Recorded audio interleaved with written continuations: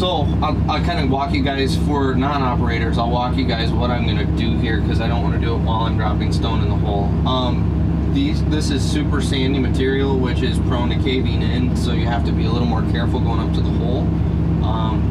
Whenever you go up to a hole, unless you have a specific reason you need to have the bucket low, if you take your bucket arms or your boom arms and raise them up to where they're almost parallel to the ground, that's going to give you your maximum reach. And you're not talking a little bit, you're talking like 1.5 feet or so. So it keeps you back further away from the hole. So that's number one, you're going to notice me raise my bucket up. The second thing you're going to notice is I'm not going to be flicking the bucket. If this were a harder packed material, or if the hole was a little more shallow, you would see me flick a little bit to get that material across the trench better. But in sandy conditions, that's a great way to cave your bank in, because you've got a lot of weight hanging out over those front tires, and if you're at the edge, that's a great way to cave it in. So just a couple tips when you're doing anything around a trench, especially with sandy material. Just be super careful, be nice and delicate. So that's a couple tips for you if you've never run loader before.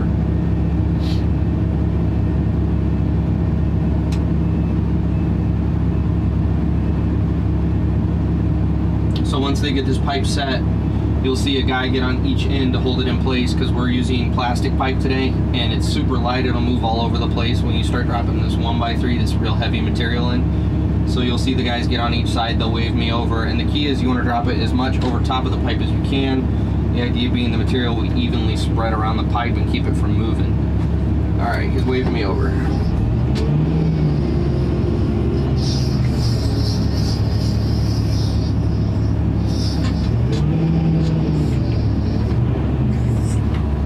Also going to go nice and slow, because this stuff bounces like crazy off of this plastic pipe.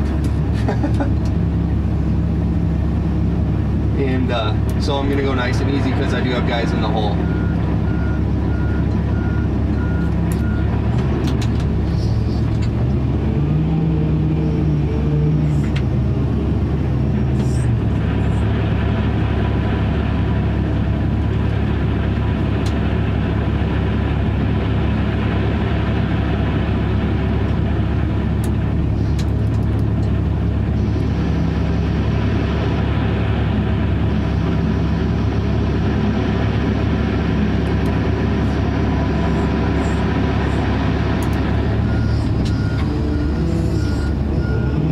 So as an operator too, I'll tell you, sometimes the guys in the hole seem to get a little irritated when you go slow, because they have to keep flicking their wrists, but at the same time, way better to be conservative, not injure someone, not have an accident, or not overfill the pipe, because then your laborers really get pissed off when they have to shovel it. So here's a hot tip that I learned pretty early on. When you go into a smaller pile, back drag it a little bit. What that does is it fills your bucket as you're going into the pile, instead of pushing the pile that way every time you go into it. So it's a great way to not chase your pile. And see, before I even get into the middle of the pile, my bucket's already full, and I haven't pushed any material off the back edge. So you will see a lot of good operators doing that. They'll back drag before they actually go into a smaller pile. Now something like this, obviously you wouldn't need to. That material's not going anywhere, especially with that 1x3, because it likes to scoot. If you'll back drag about a bucket's worth out of it and then go up to it, you should be fine.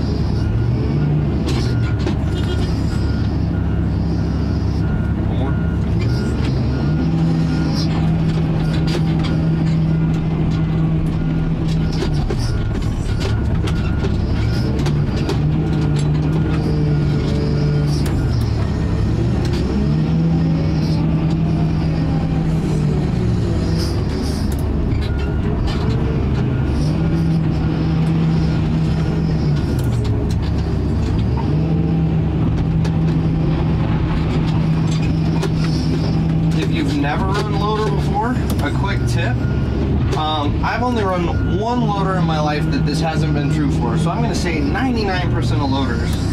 If you look at the side of the bucket here, you've got the kind of top lip, and then there is a flat section. That flat section is parallel to your cutting edge on the bottom of the bucket. Now, your cutting edge might be worn a little non-parallel, so you have to adjust for that, but that's how you can tell without any sort of bucket level indicator or any fancy software. That's how you can tell when you're level with your bucket. And that's what most of your operators are going off of.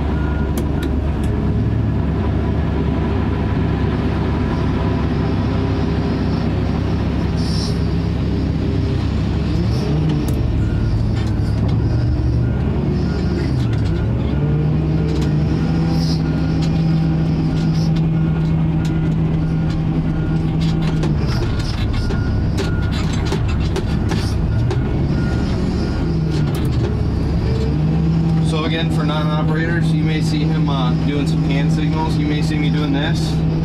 I used to scuba dive. That doesn't mean okay. That means stone. It took me a long time to work it out that that was not okay, and I kept wondering in the beginning why everyone was telling everyone that they're okay all the time. Because we can all see you. I know we're clearly okay here. No, it turns out that's stone. This is sand. The booger roll, as they call it.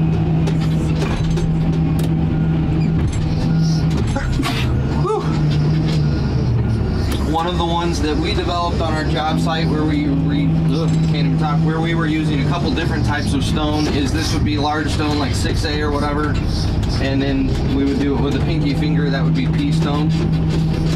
That one's not a common one, but it worked really well for us, so feel free to adopt that one.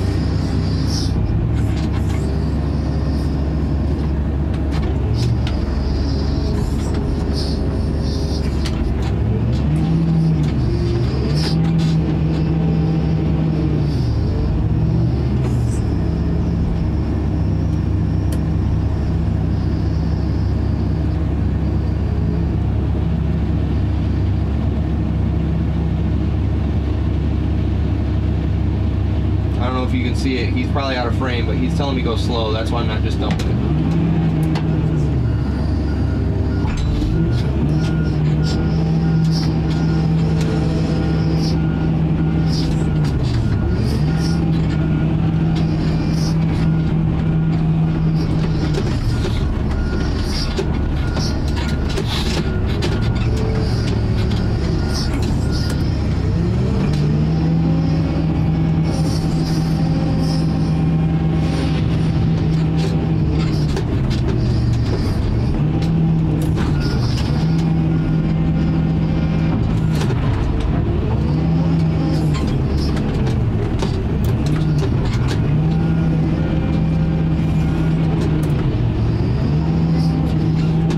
Decided to place all the stone here in the corner. It's kind of inconvenient. I'm trying really hard not to tear stuff up there in the corner. I got that rack up there and everything.